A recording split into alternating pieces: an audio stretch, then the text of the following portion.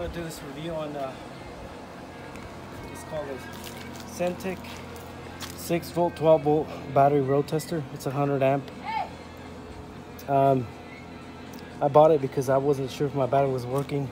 I tested it already, and usually a battery is 12 volts, so if it's over 12 volts it's good. And you know, if it holds a charge when I turn it back on, you're supposed to hold this for 10 to 15 seconds. I think it's 15, but most likely 10, so you hold this button back over here. But these coals get really hot. So basically I turned on this battery, it wasn't working, but what I did is I charged it several days with this solar panel trickle charge, so it doesn't it won't mess up. In other words, if it's gonna overcharge it, it'll turn it off. There's a switch on the solar panel, so it won't overcharge it. So I just left it over for a few days to make sure it works. But this is the positive one, negative.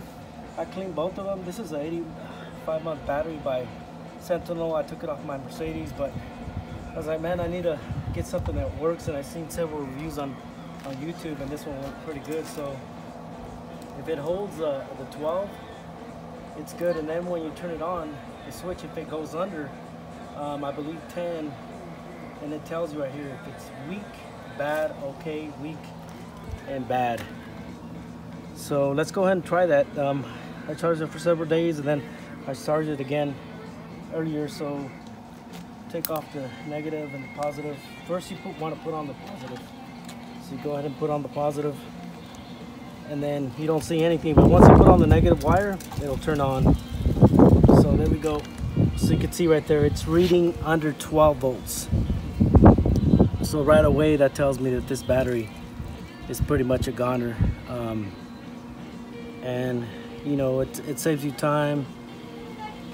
And obviously, if you can't start the car, if you can't get it to over there, this is one way to test it. It was real cheap. It was on sale for $20.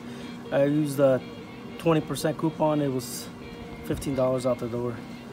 So now I'm gonna hold this right here about 10 seconds. So I'm holding it, and right away it says weak and bad. It's a bad battery. So this is one way of you know, so it's not holding anything.